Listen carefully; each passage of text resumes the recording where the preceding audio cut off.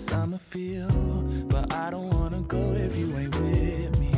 Let's make a home, be all alone. So tell me, baby, where would you like to go? Maybe we'll drive from coast to coast, only to where we love the most. I'm taking you to paradise, paradise. You know where we're going tonight, going tonight.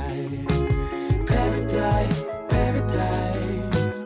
I'm taking you to paradise, paradise. I don't even care about the price, yeah. Paradise, paradise. I'm taking you. Let's see the sun and have some fun. I'm so tired of living life in gray, babe. And you deserve to see the world. So tell me, baby, where would you like to go? Maybe we'll drive from coast to coast, only to where we love the most. I'm taking you to paradise, paradise. You know where we're going tonight, going tonight. Paradise, paradise. I'm taking you to paradise, paradise. I don't even care about the price, yeah. Paradise, paradise. I'm taking you. Come and take a seat next to me, babe. Let this pretty view take you. Hey everybody, lips are a bit dry. Nothing around here. Wait, hang on. Hey everybody, it's the beginning of another vlog. All the footage that you've seen is probably going to be a montage with music playing in the back. This is the first time I'm actually speaking in this vlog, and it is the end of the day from what you were seeing in the morning with me packing the berries and all of that and getting sort of things situated for the day. If you hear anything going in the back, it is my washing machine. Today was the day where we wash all the blankets. Tandy was here today. Tandy's amazing. You know, I love Tandy and Tandy loves me and Naledi a lot. And we love her too a lot. So today was her like literally helping me out with blankets, all the blankets that I wrap myself up with when I'm sitting on the couch, the tiny little blankets, fleeces, all of that. That's what's going in the machine right now. One of them is what's going on in the machine right now. I just put some meat in the oven. I've got salads and all of that, so I really don't need to have anything with that meat. What I have in the oven is lamb chops. I'm a very big fan of lamb. I love lamb. There can be nothing else in my fridge except lamb and chicken, and I'm happy. And I'm a happy girl. What I wanted to show you, I've been editing. If you look at back there at the table there, I have been sitting and editing my first installment of Advice with Kat, which is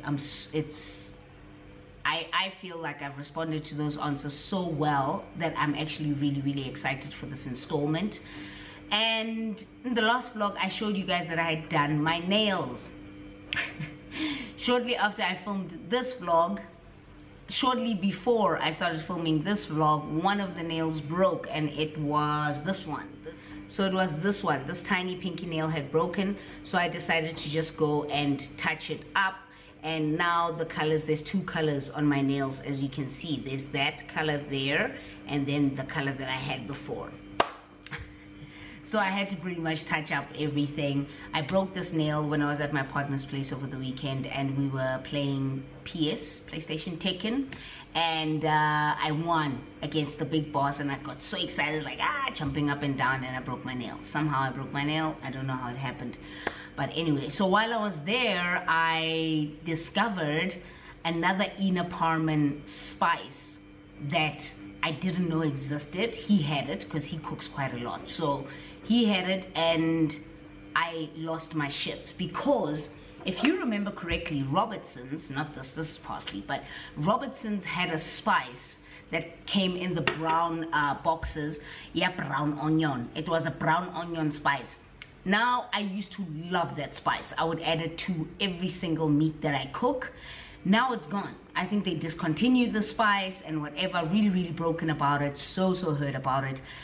Then I went to my partner's place over the weekend, and he uses Inaparman spices. And on that Saturday when I broke my nail, we were chilling at home, and I decided to make boerewors rolls for dinner, and I came across this, and I lost my marbles when I added it to the boerewors rolls. I lost my marbles because it tasted exactly like the Robertson's brown onion spice. This is just known as the roast onion soup and gravy powder. So that's what it looks like. So with this one, I lost my craps because I didn't believe it. I didn't believe that Inaparman had this. And so I'm so excited because it reminds me so much of the brown onion spice. And I just added this to my lamb that's in the oven right now, just with some salt, pepper, a little bit of salt, because these ones are often packed with salt. So I literally just go on salt, that's it. A lot of pepper and parsley, and that's honestly all I did. I didn't have fresh parsley, so I added this, which is fine. It's not the end of the world. It's just going to be meat and salads, and that's pretty much it. I am now going to head upstairs in the next 5 minutes or so, because I'm going to show you what I picked up from Volps or Volpes or Volpes or whatever. Volps sells linen. It's your linen store. And I'll show you what I picked up from there. That's my machine. So we need to go upstairs. I'll show you what I picked up from there so that I can change up my outfit. I am tired. I'm actually filming on a very special day. It's my mother's birthday today, and normally on my mother's birthday I take some time off work. I take an off because it's just one of those days that I'd like to have to myself to remember my mom, think about my mom, all that kind of stuff. But it also happens to be a day where I just wanna, I don't know, I just want to do things that remind me of my mom. My mom used to love to cook. My mom used to love to clean. My mom used to love to keep her house in order. It was that kind of thing. So I do that a lot now. Typically, I would normally spend this day with my sister. But my sister and I are busy filming right now as we speak. So normally we'll reserve it to the weekend and we'll do something together over the weekend. So I'm sitting here because can you tell how tired I am? So this is the home of linen. I went to Volps or Volpes or Volpes, whatever it is that you want to call it. I went there the other day to pick up new pillows. Now I'm somebody who doesn't change my pillows as often as I should. The pillows that I've had, oh, this is terrible, but I've probably had them for over 5 years. And I've reached a stage where I'm actually really tired of continental pillows. And now I want to just do standard pillows, standard king. That's how I want to roll now. And I got these last week, Friday or something, and today's Tuesday. And I haven't been able to, you know, because I was away over the weekend and I was at work yesterday, and then here we are today. So I'm here now to take these out, set up my bed. It might not be the way that I want it to look, but I'm gonna walk you through that process, and then as time goes, we'll change it around and all of that. So I picked up 2 kings, which are gonna sit at the back, and then I've already got 4 standards on my bed right now, but I picked up 2 new fresh standards that I could rest my head on at night, because I feel like the ones that I have are just not, they're not it anymore. So I wanted to show you that. These are the kings. This is one of the kings that I picked up. This is a luxury microfiber 50 by 90 king pillow, medium support, luxurious, soft, feels like down, and non-allergenic, which is great. I think we love that. We do. Hand wash, do not bleach, do not tumble dry, blah blah blah. I'm gonna put them straight onto my bed because I want to sleep comfortably tonight. Okay, so I picked up 2 of these. use that one. And we got 2 standards, and for me, I prefer anything from medium to firm support when it comes to standard, because when it's too soft, I just can't. I can't when it's too soft. So I picked up the standard one. Vobes is running a special, and I hope that the special will still be running by the time you see this video. It is running a special. Let me see. Where's the slip chair? There it is. Let me see. So we had, nope, that's the wrong slip. Okay.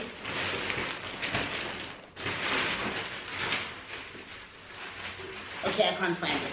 But I believe that the standards were $250 for one, and then the second standard was half off. So that is a great sale on a pillow. So got the one for $250 and got the other one for $125. And then with the kings, I think the kings were $290, just under $300, and I got the second king for half of that. So it's a really great sale, and if you need new pillows, go and pick it up, do yourself a favor. And then of course, because I do not own king pillows, I had to get white pillowcases for the kings. And then I also ended up picking up a linen mist, which is in Moroccan rose. It smells absolutely heavenly. It's so good. Ah, that smells relaxing. So this is what I'm gonna spray on my linen every morning when I get up, and maybe about an hour before I go to bed. It smells absolutely fresh. Oh, it's beautiful. Moroccan rose, heaven sent. Use while or after ironing your linen to sleep wear for soft freshness. Spray flat before making your bed, and spray on your bed just before nighttime. So we got it. So I'm gonna go to my bedroom just now and set up these pillows and see. I'm gonna show you what's on the bed right now, and then I'm gonna show you an after. Because I've got problems, I bought more books. Now, this one was the one that was downstairs, and you will see this in my reading video, which probably is up already. So this one was downstairs. I bought it a long time ago. This is Tiny Changes, Remarkable Results, Atomic Habits by James Clear. I think we've all heard about Atomic Habits. I'm not going to get into it. I don't want to get into any of these books, to be honest. And these two I found for $69 at Bargain Books. One is A Woman Is No Man by Etef Rum, and it speaks to Palestine in 1990. 17-year-old Israel prefers reading books to entertaining suitors her father has chosen for her. Over the course of a week, the naive and dreamy girl finds herself quickly betrothed and married, and is soon living in Brooklyn. There, Israel struggles to adapt to the expectations of her oppressive mother-in-law, Farida, and strange new husband, Adam. A pressure that intensifies as she begins to have children, 4 daughters instead of the sons Farida tells Israel she must bear. Wow. Nice. And this is Empty Houses by Brenda Navarro, one of the best kept secrets of Mexican literature. So it is a book of short stories which follows, I believe, no, it's not short stories, I'm lying. Hang on. One of which there's a child's disappearance, the mother is distraught, and then she begins to unravel a little bit, thinking about, did she want him in the first place? And then the other story is in a working class neighborhood environment on the other side of Mexico City, another woman protects her stolen child. After longing desperately to be a mother, her life is violently disrupted by the reality. Sounds really good. Alternating between their two contrasting voices, Empty Houses confronts the desire, regrets, and social pressures of motherhood. Okay, it's not a short story. It's just a book that follows the life of 2 mothers. One who has lost her child due to disappearance, and the other one who has stolen a child. So this is really, really interesting. I can't wait. Really, really tiny, short novel. Can't wait. And then one that I repurchased because I couldn't find my copy. In 2015, a friend of mine, Liz, and I buddy read A Little Life by Hanya Yanagihara. And I think I've spoken about this book. I don't know if it was on my channel or if on my other social platforms where I was discussing this book, but it seems to be the craze on TikTok and all of that. The reason why I picked up A Little Life is because when I read it in 2016 with Les, I didn't finish it because it was such a disturbing novel. Really, really disturbing. If you want to know more about it, please Google it. Please go onto TikTok. Please do this. You will know. But I read about, you know, the four friends, more specifically concentrated on Jude. And out of the 720 plus pages, I read about 440 and I had to put it down. And I told Liz that I just couldn't do it anymore because wow. But Hanya Yanagihara has just recently launched another book, released another book called Lost Paradise, I think, but it only comes out in South Africa at the end of March. So I thought in the meantime, I could finish this, reread and finish it. The writing in this is so small and it's already a chunky monkey, but I feel like I'm in a stronger place to read it now, and I want to read it so that it can prep me for Lost Paradise, even though the stories are not connected in any way. But I just picked it up because I really want to reread it, and Les has kindly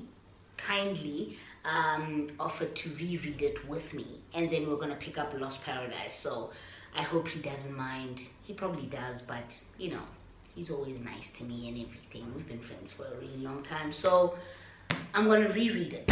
When? I don't know. Am I going to do a vlog about it? Probably not. It really is a disturbing book. Not one that I would recommend, really. But I want to reread it and finish it. Because right now I feel like I'm an avid reader. I can do it. I can do the 720 plus pages. Right, now I'm busy with the meat downstairs, so I need to get moving on this. Let's go set up the bedroom, okay? So this is pretty much the bed right now. So what I want to change are those two at the back. I'm kind of over the whole continental, but one of the guest bedrooms doesn't have continental pillows, so I'm going to take it and put them that side, and then we're going to have the two kings at the back and then the two standards, right? So typically for me, the ones in the front here are just for decorative purposes, and the ones at the back are typically the ones that I sleep on, and then we're going to have the kings at the back. So I took out these because I want these on the bed, and I'm going to remove that one, and yeah, let's set it up real quick.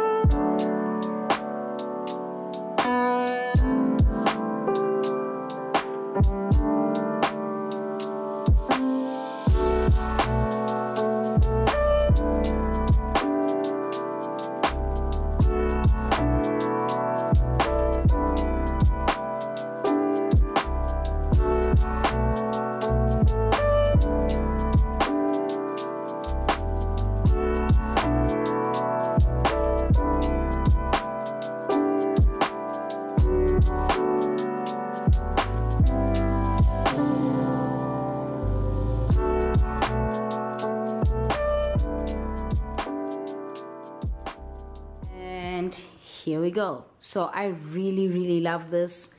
I'm so over the whole high up top, up over there kind of setup. I'm done. I'm over it.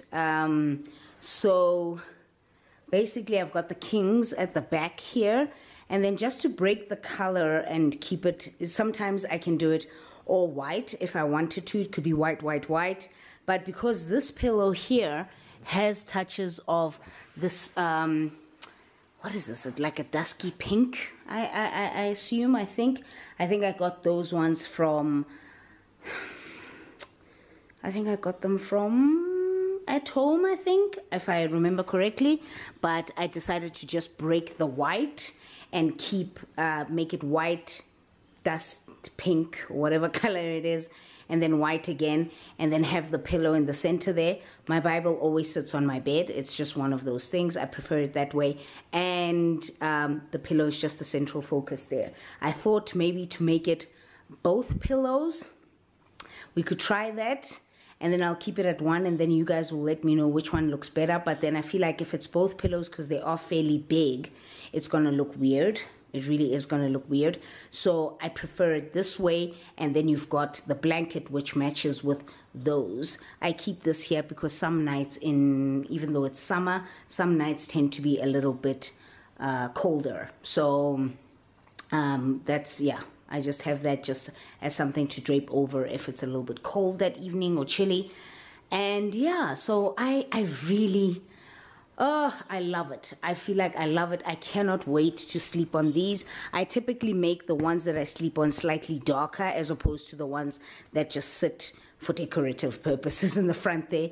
But yeah, so these ones, these match with they go with the duvet cover, but I'm pretty happy with it. The next thing that I'm looking to change is my duvet inner and make it the thicker, because this one is slightly older, so make it something more thicker, bouncier, maybe even slightly warmer as well. But we'll see, maybe we'll do that closer towards the winter time. So there's that junk on the floor there, which I need to move, take some of those to the guest bedroom, and then yeah, go take out my meat out of the oven.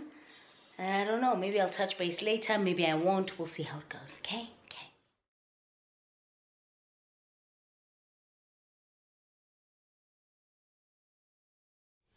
So I just took the meat out, which is great. Now I can pour myself a drink and relax. The video is currently uploading, the first installment or first episode of Ask Advice with Kat. I'm a little bit delirious, sorry, my bad. But one thing that I wanted to show you, I was cleaning my spice rack this morning. And now if you're somebody who cooks regularly, or you cook semi-regularly like me, okay, you know how dirty spice racks can get. Mine was atrocious. I couldn't even show you the before, but I just wanted to show you how it looks now. It's neat and it's orderly for me. At this point, I'm not looking to change it or add containers to it and all of that. I'm actually quite comfortable with how it looks now, but I'm going to show you how it looks now, because this morning it was a sack of trash. Okay, I'm not even gonna lie to you guys, it was a mess, but I'm going to show you how it looks now. So pretty much my spice rack is right next to my oven and my stove top. Obviously, there's the meat in there cooling, and then I'm going to take that out and wash it. But for the most part, this is how it looks now. It was a complete tip. I'm not even going to lie to you. The boxes of spices that haven't been opened yet are back there. And then my Woolies spices and herbs like garlic powder, coriander leaves, all of that. Turmeric, cumin, paprika, all of that is there. And then these ones are the ones you've probably seen on what is this, Instagram. These are the ones that I picked up from which one is this one, Westpac. I picked these up from Westpac and I love them. These are the ones that I gravitate to mostly. And then sometimes I'll pick up some herbs and what have you. Ina Parman is here, and then the slightly shorter ones are the Robertson's ones. And then things like beef stock and chicken stock I put in these glass containers. Normally I'll get Norox for beef stock and I'll get another brand for chicken stock. So I know that the one in the Norox brand is, in the Norox wrapping is chicken stock, is beef stock, and then the other one is chicken. And then the soups and things from your Royco and all of that I put in this container back here. I don't normally cook with soups, to be honest. That's why there's probably like 3 or 4 in there, nothing crazy. Baking stuff I put in this container here. I hardly ever bake. Again, here's where you have things like vanilla essence, caramel essence, all of that, and then baking powder is here. I've got royal baking powder here and another baking powder there. But anyway, and then down here is aromat and the spices that you normally see me using, the salt and pepper that you normally see me using, and that is pretty much my whole entire spice rack. I like it. I prefer that it's down there because these ones are shorter and that one is slightly longer, so it fits everything in there nicely. And then I just close it up and yeah, that's it. So that's just my little setup. I'm gonna really just rest now, make myself a drink, probably watch a couple of YouTube videos. The video is gonna finish off editing now and relax and actually just enjoy my Mother's Day, because I did spend most of my Mother's Day pretty busy. But one thing that I have watched on Netflix is The Girl and the Woman from the Window Next Door, from the Woman Next Door. Okay, yeah, the one with Kirsten Bell.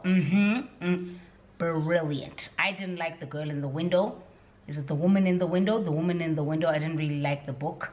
And I didn't really like the movie as well. So this one, I think, is the title is that play on that, like the girl from the woman next door with the woman and the woman next door on Netflix. I don't know what it's called. I'll probably write it down here somewhere. That was brilliant. The twist took me out. Okay? When we found out who the killer was, it took me all the way out, but at the same time, it just seemed a little bit unrealistic for me. Yeah, I don't want to give it away. I don't want to spoil it or anything, but it just seemed a little bit unrealistic for me. If you've watched it already, you know exactly what I mean. Yeah, so my sister told me to watch Tinder Swindler or The Tinder Swindler or something. That's probably something I might watch tonight while I have my dinner and my drink, and probably read much later on this evening on my soft new pillows. I'm gonna test them out and I'll let you know how they go. Yeah, that's pretty much it. I just want to switch off the camera for a little bit. I've filmed twice already this week and we are only on Wednesday, so I think it's time for me to switch it off a little bit. Maybe I'll switch it back on tomorrow, and yeah, we'll talk to you then. Okay.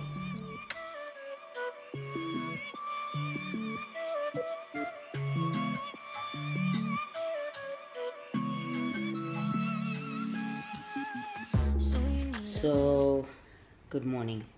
I'm reading this book I told you about, Empty Houses. I need to get rid of this. It freaking pisses me off. It's written by a Mexican author, and her name is, it's a translated read, and her name is Brenda Navarro, and it's translated by Sophie Hughes. And this first story, I'm 27 pages in, and this first story that I'm reading is of a woman whose child has recently disappeared. Her three-year-old child has disappeared, and she was at the park with the child.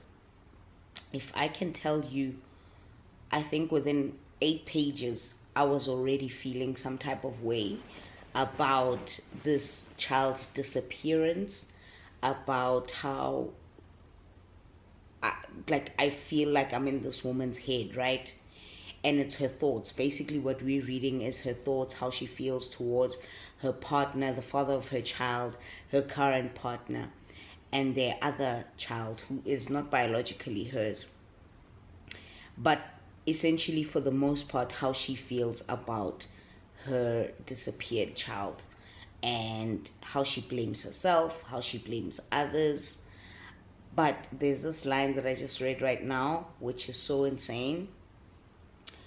There's parts of this book that are written so well. Like, I don't have my highlighter with me. That's actually why I'm using my pencil. But wow, there's certain lines that are just incredible. And here, she says, "You don't always seethe with hatred. You don't always want to cry, and occasionally you even crack a smile or find yourself laughing about something. That's the really dangerous one. Spontaneous laughter, because it's the sudden moments of joy that just as suddenly pierce holes in your chest and lungs, and then you have to remind yourself, breathe, breathe, breathe." So it's those sudden moments of joy that then remind her that, yo, you've got a kid that's missing. And then, yeah, then she goes back to that. Okay, I'm gonna continue reading. Bye. Okay, so I've just taken a shower and I'm going to be meeting up with my sister now for breakfast. today is my turn to pick her up. It seems like it's something we do quite a lot. It's like, oh, let's go, let's have brunch, let's have breakfast. I mean, earlier on this week we were at Paul, and today we're going to Cafe Bilibee, which is one of the other places that's got great food. I might just actually get a pasta to go. It is Friday today, so gonna go see my sister, gonna go pick her up. It's my turn to pick her up today.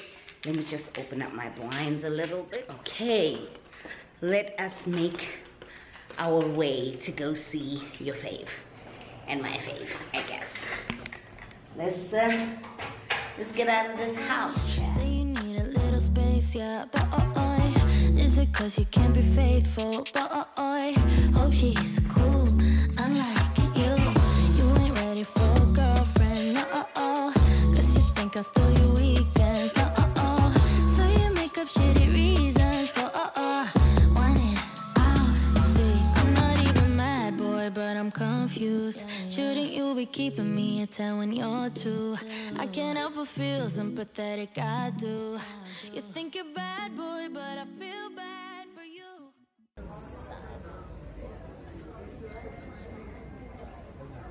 For my problems.